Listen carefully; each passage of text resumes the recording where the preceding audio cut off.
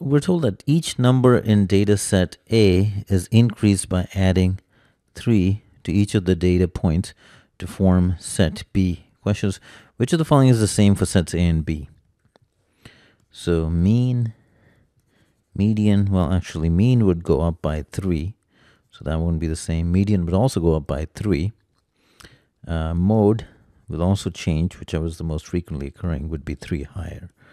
And range is the one that would remain the same, because if the elements are x1, x2, xn, and I add 3 to each one of those, in set B there would be x1 plus 3, x2 plus 3, all the way to xn plus 3, and the range is the difference between the largest and the least, and since they're both being increased by 3, the difference remains the same.